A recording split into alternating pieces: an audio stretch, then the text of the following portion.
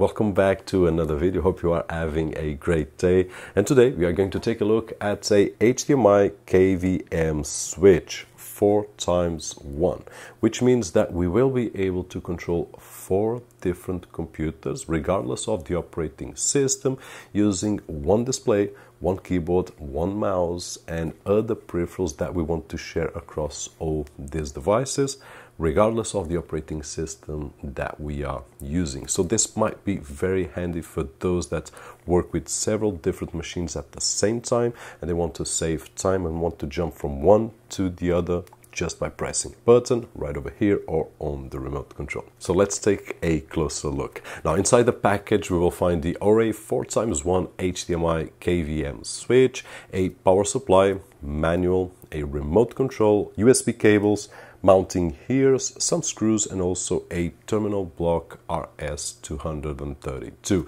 In terms of build quality, it follows the lineup on the OREI devices, which is all metallic, giving a great structure, build quality, and also acting as a heat dissipation.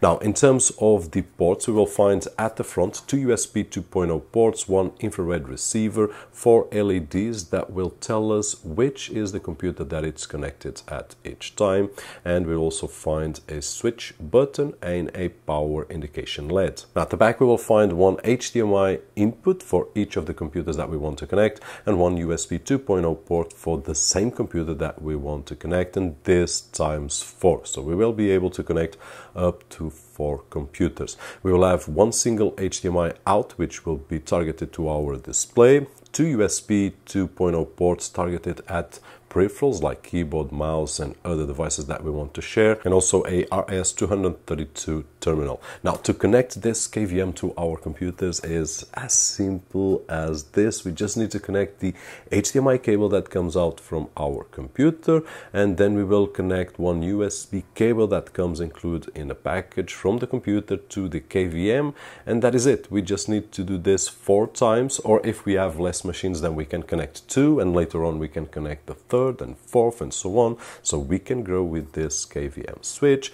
But basically this is it, and after that we just need to connect 1 HDMI cable that comes out to our display, and of course one of our peripherals. In my particular case I was using a combo keyboard and mouse, so I just needed a USB dongle.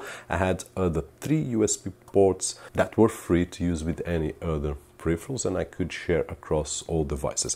And talking about share across all the devices, let's take a look on how simple it is to use this KVM switch. And now with a example setup on the KVM switch 4x1, which at this moment we have 4 mini computers to be able to have a simple setup so that I can show you how it works and the functionality. But we have a mini computer right over here, the number 1, number 2, number 3, and number 4.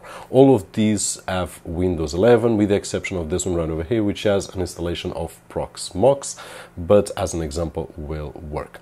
We also have connected 2 peripherals, 1 mouse and 1 keyboard, actually a combo which is connected at the back via the USB dongle, and at the front we have a USB pen drive with 64 gigs, and we can see that we are connected to computer number 1, which is this one right over here, and we have the lights on number 1, and we have the 64 gigabytes of storage that corresponds to this USB drive right over here.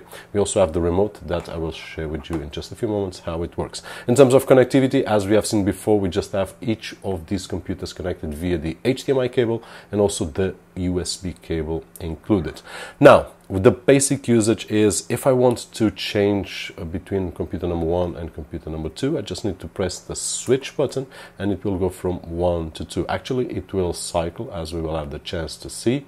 And here we are, computer number 2, and one of the things that I would like you to notice is that the 64 gigabyte thumb drive did pass from computer number 1 to computer number 2. So now at this moment I've got access to this data. So if I want to drag any data from this computer to the USB drive, and then I want to go back to computer number 1 and using the remote in this particular case, I will have access to those files right in the moment right over here. So I've got access to the thumb drive. So at this moment I could just grab the files, which I don't have any, and put it on this computer regardless of the operating system that we are working.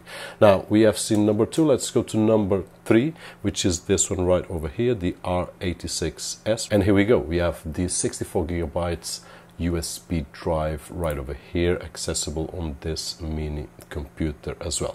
And the peripherals we have access as well, so I can go with my mouse, and with the keyboard I can just write my name, for example, and we will see that it's all working. Now if I go to computer number 4, we will see that we have Proxmox. And although Proxmox I would not need a display, this just as an example, I can use the peripherals as well, and on the small characters right over here you might see, and hopefully you do, writing right over there, and now deleting everything. So regardless of the operating system, once again we will be able to use. Now if I press once again, it will cycle to number 1, which is this one right over here. Here we are once again with the 64 gigabytes storage. Besides the switch button, we also have this included remote control, which might be very handy if we want to, besides cycle, jump from number 1 to number 3. So I just need to use the number 3 button and it will go directly to number 3. Besides jumping from the numbers 1, 2, 3, 4, we also have the arrow keys. So if I want to go to left, I just need to press the left button, and if I want to cycle to the right, I can just press the right button and it will go on this direction, left or right. So very handy. And if you are paying attention, we can see that the USB drive is passing from one computer to the other one.